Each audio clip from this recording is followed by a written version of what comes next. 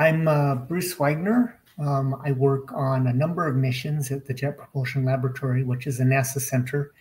And I've had many jobs there, but in the last 10 years or so, I am a Mission Assurance Manager, which means I manage risk. So the idea being is that sometimes people, when they work as a team, maybe get an idea that sounds okay, but it isn't actually okay. So having someone who's a little bit outside the process to kind of decide if that's a good idea or not is basically my job. And I've been at JPL for about 40 years and went to school with physics and astronomy as my degree, and came to JPL 40 years ago and have had many, many fun jobs since then.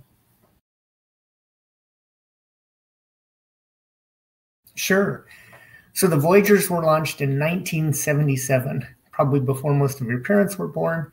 And their mission was to explore initially Jupiter and Saturn, but there was a unique opportunity to explore Uranus and Neptune with both or one of the spacecraft. And the designers built that in kind of secretly. They built that life extension into the mission so that we would have that option when the time came when we flew by Saturn.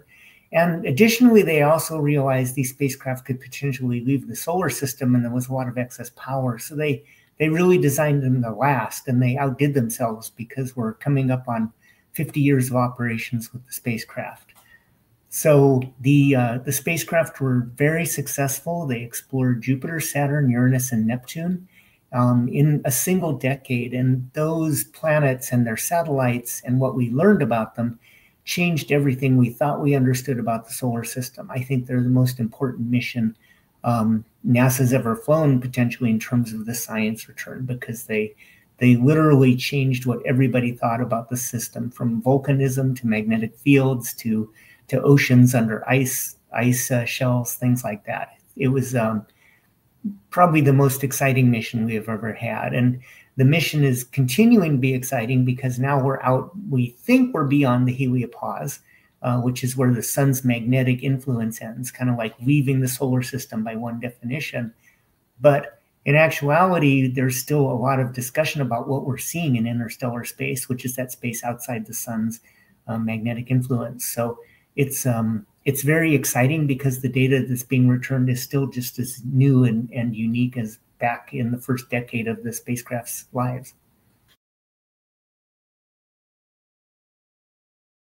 Okay, that's a good question. So it takes, the distance between the sun and the Earth is 8 light minutes. So you can kind of keep that as your frame of reference. So Voyager 1 is about 165 times that distance away. Voyager 2 is a little behind, around 150. So to put that into perspective, you can do the math. It takes us 22 and a half hours to get a signal to Voyager 1, and then another 22 and a half hours to get the signal back. So it's almost 2 days for us to understand that if we send anything to the spacecraft, to understand if it worked or not. We're very starved for power at this point. We have radioisotope thermoelectric generators. They take heat from a radioactive source, and they use that heat to generate electricity for our spacecraft. And to keep our instruments on, we've had to do different things with the spacecraft. And one of the things we did was to go very low down in margin, and we were too close to a margin when we tried to turn on a heater to solve another problem. The spacecraft said, "I don't have enough power," and it went to a configuration that had not been used for many, many years. It was kind of a last-ditch fail-safe configuration. So we have programming on board called fault protection. When the spacecraft said it didn't have enough power, it went through this fault protection code, and it said, "I'm going to turn off the main transmitter to Earth, and I'm going to turn on this weaker transmitter." So at first, we couldn't get any signal back, but we were pretty sure what happened. And after a lot of work at our antenna sites around the world, we have 3 sites around the world that track 24 hours any given spacecraft. Those antennas were configured in a specific way, and they were actually able to see this very faint signal from the other type of transmitter. So we knew the spacecraft was okay. And then we took a few days to make sure we had the right commanding in place to get the spacecraft back. And we sent the commands, and the spacecraft went back to its X-band transmitter, which is the primary one we use. And there were no issues per se, except that our instruments also got misconfigured a little bit. So we had to spend another few days getting those commanded back into the proper configuration. But after that problem, the spacecraft's been sending back great data.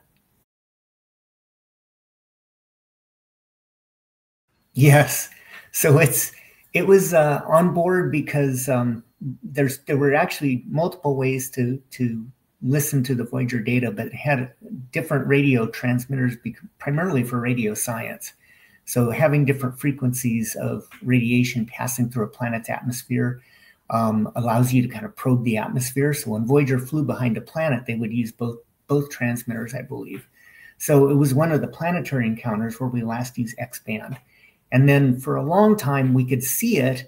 S-band uses less power on the spacecraft, but it's a weaker signal. So we kept it in this fault protection code for many decades. And then we knew it was too weak to really get telemetry back at this point. But rather than change the code, which is always something you don't want to do on a very old spacecraft, we just elected to keep it in there. So in the old days, maybe 20 years ago, something like that, S-band would have been able to give us maybe some telemetry back. But at this point, we're so far away that it just lets us basically see that the radio's on, but we can't get any data back.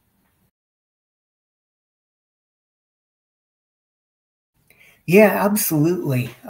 We found a very unique feature called pressure front 2.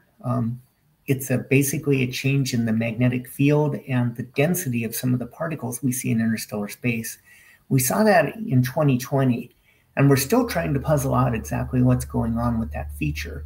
There are many theories, some of them conflicting, about what pressure front 2 is, and we're seeing that with Voyager 1.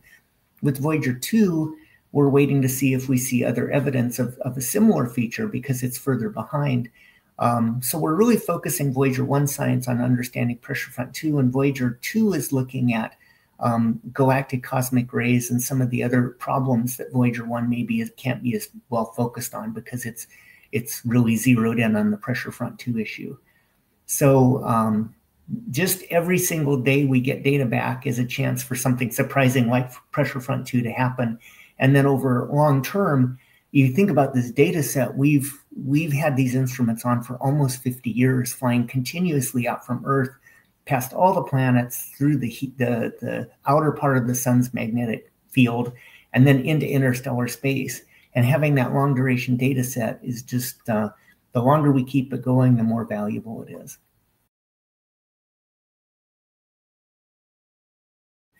Yeah, so I was very interested in science when I was younger, and I had a small telescope. So I was an amateur astronomer when I was maybe 12, 14. And then when I was 14, the Viking landers landed on Mars, which was really interesting, seeing the data come back from that. And then about that time, the Pioneers, which were ahead of the Voyagers, sent back some of the first really good pictures of the Jupiter satellites. And they were very grainy, but the promise was that Voyager was going to, take pictures of all of these spacecraft or these satellites. So I was interested enough in astronomy and then inspired to try to work in robotic exploration. I really wanted to work at JPL when I was 14. And I went to college, and all through college, these Voyager encounters kept happening. And it was very inspirational. And even though I'm not that good in math, and physics was very difficult for me, I was constantly inspired to keep working hard and keep striving for my goal. And then eventually, after I graduated, I got this amazing opportunity to come to JPL and actually participate in this stuff. So it's kind of full circle that I started my career being inspired by Voyager, and I get to help it here at the end of the mission, so to speak. So pretty exciting.